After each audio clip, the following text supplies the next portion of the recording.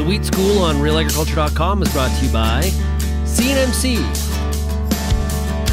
Syngenta Canada, and the Alberta Wheat Commission.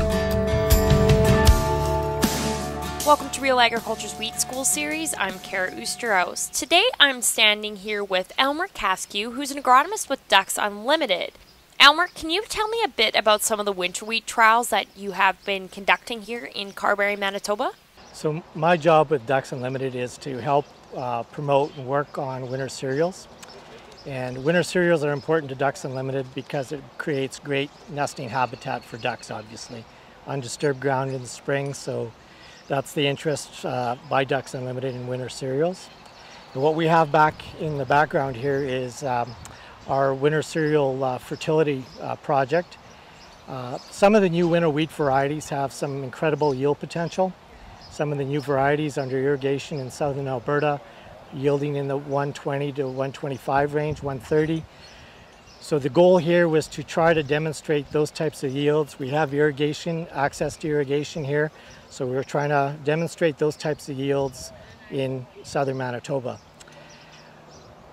We ran into a few problems last fall because harvest didn't cooperate. We had snow mid-September, snow at the end of September, so consequently we didn't get the seeding done when we would have liked. We have to the left of me here a September 30th seeding date. I was too nervous to let that to go with that, so we decided to dormant seed the site here. So this was actually seeded on Halloween, or very close to Halloween, October 25th, and made it through good through the winter, vernalized, no problems. The goal here is to demonstrate the producer practice, the common producer practice, which is basically 30 pounds of phosphate with the seed, 100 pounds broadcast in the spring.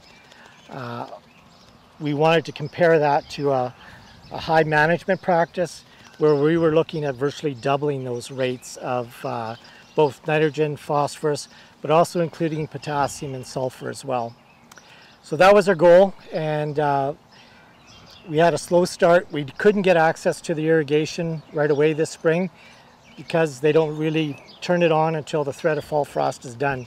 So this dormant seeded stuff didn't really get any water till about the third week of May. Since then, it's gotten access to the water, gotten some pretty good rains, and it's looking pretty good. A little shorter than we would have anticipated or expected, but doing quite well. At this point in time, there's not visually a lot of differences to be seen here at this point, and a lot of that is just due to the timing of the moisture. So what are some of the results you found so far with the winter wheat? Well, we had a very good winter in regards to survival. So in regards to producer fields, the winter wheat is doing very well, and in most cases there was very little that was taken out this past spring. So it's all doing quite well. Yield potential looks to be at least average to maybe slightly above average. We've got very low disease levels, low fusarium levels, so I think most growers are pretty encouraged. I would anticipate lots of the yields coming in that, 70 to 80 bushel range. So it should be fairly comparable to what the spring wheats are going to look like they might potentially be yielding come this fall as well.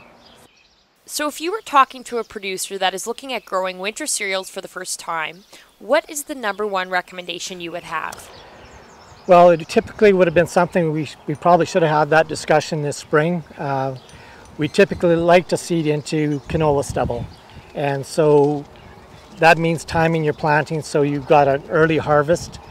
The earlier you can get winter wheat planted, typically the better off that crop will be, better winter survival, and better yield potential come the following summer. So timing is critical, and then I would probably discuss the fertility program with them and the importance of soil testing, making sure you have adequate levels of phosphorus and potassium. We're feeling that that's probably an underrated nutrient in winter wheat production.